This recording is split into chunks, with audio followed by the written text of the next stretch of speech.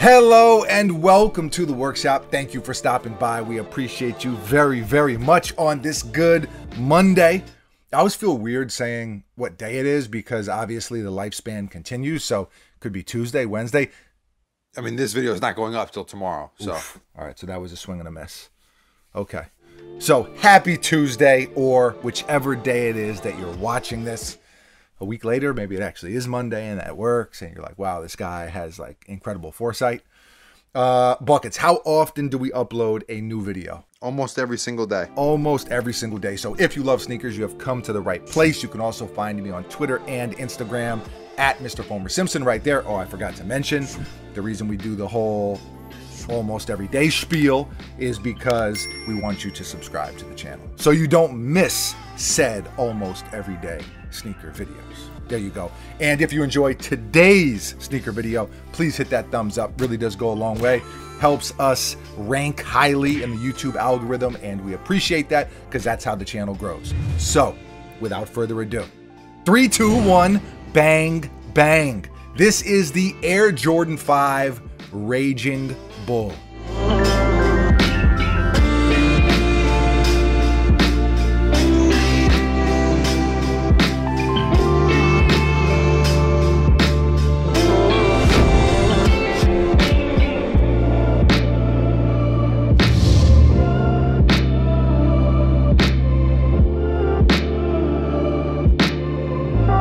These just released and retail was $190.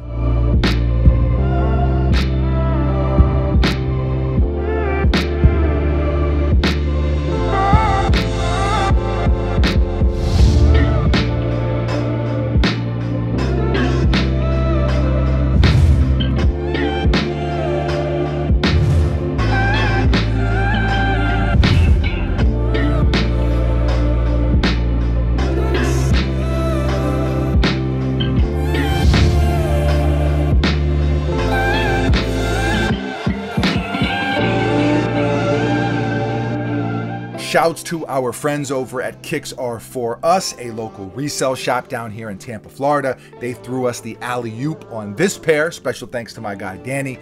Definitely appreciate it. This is a pair that I have wanted for a very long time. I know a lot of us have felt that way. A lot of Jordan fans have been waiting on this colorway.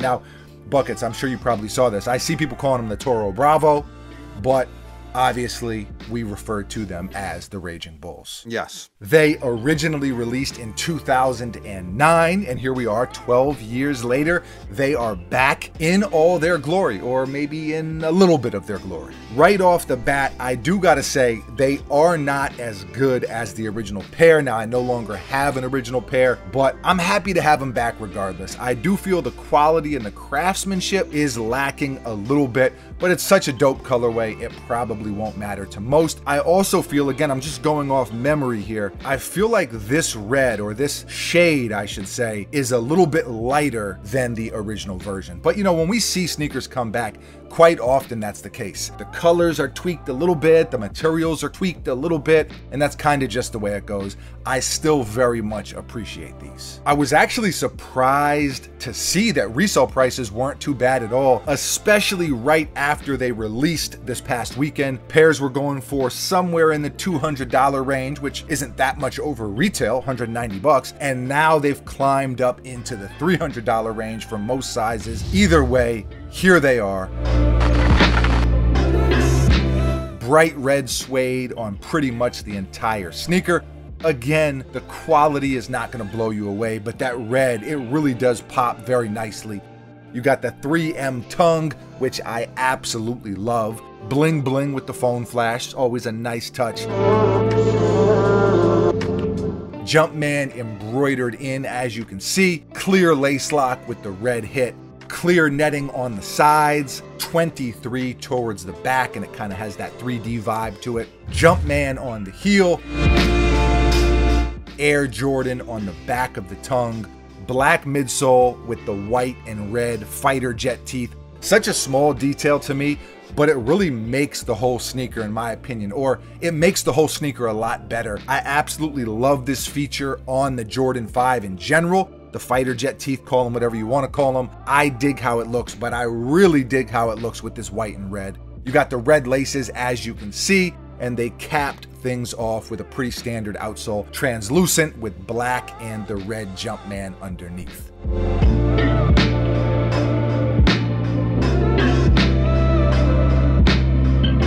This is a great sneaker as far as Jordan Retros go, and although it's not an OG colorway or anything like that, I do think it's reached semi-classic status. Buckets, we were talking recently in a video, what's that tier right under classic? And I guess we didn't come up with anything but semi-classic.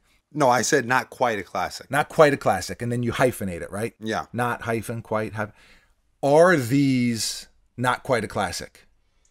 I think a lot of people would put them there. Yeah, I feel like just a lot of Jordan Retro fans have these. I've heard plenty of people say that this is their favorite Jordan of all time. It's their favorite Jordan 5 of all time. I know people really, really dig this colorway, and I like them a lot. They're not my favorite Jordan of all time, but they're up there, especially for Jordan 5s.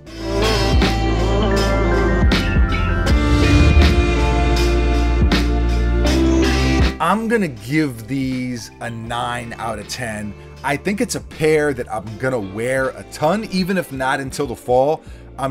This is just a side note, I'm not a huge Jordan 5 guy during the summer for whatever reason, but these are going to be the perfect fall sneaker for your boy. I've said this before, I really dig the Jordan 5 in general, and I love that we're seeing Jordan and other brands kind of dig in the vault a little bit and bring back some of the really sought after stuff. Nike recently released one of my all-time favorite sneakers. If you tune in regularly, I'm sure you saw that, the Bacon Air Max. And I know these are, for a lot of people, what those are for me.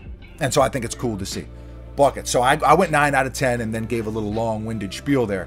I've said spiel like 3 times in this video, which is probably 2 times too many. Too many spiels. Too many spiels. Scale of 1 to 10, how we looking? 6.5. 6.5. Okay, that's pretty bad. I mean, that's just what it is. 6.5. Yeah. I mean, I don't think it can be, you can say that's bad. That's just my opinion. That's a bad. So you don't like the Raging Bull? No, not really. Really? Yeah. You're not an all red guy? I like some all red sneakers, I think, but I'm not huge on these. The Raging Bull, so it originally released as a part of the Defining Moments pack, right? Yeah. And I feel like they were sought after when they released, and back in 2009, but I feel like, remember when the all red sneaker craze was a thing? Was that like maybe 2012? It was like to the Red 2014? October. The Red October was like the height of that. What kicked that off? I want to say, without looking at a calendar here, I'm not looking at a sundial, but I think 2012 to 2014 is when the Raging Bull really, especially because they had been out already for a few years, so they were kind of hard to find and kind of hard to get, and that's where they started turning into that not quite a classic. See what my fingers are doing right now? Yeah, yeah. Edit in some like wizardry noises. No. Ad-libs. No. Okay. All right. So you win 6.5. That's a really bad take. I like my score of 9 much better. Leave a comment below. Let us know how you feel. What are your thoughts on this colorway? What are your thoughts on the Jordan 5? How do you feel about this pair versus the 2009 pair? I know a lot of you probably have both pairs at this point. So leave a comment below and let us know how you feel. Always love to hear from you. Thank you for watching. You are very, very appreciated. We will be back tomorrow, mañana. Same time, same place, right here at the workshop with a brand new sneaker for your head top. I got nothing else, Buckets. Anything from you? No. I'm never leaving. Name that movie. That's Wolf of Wall Street, but we are leaving. Oh, yeah, we are. Well, that was the whole thing. Then I'm going to stay here. You know what? Give me another sneaker. Toss me a sneaker. I'll do another one. No, we got to get out of here. A double header, if you will. Adios.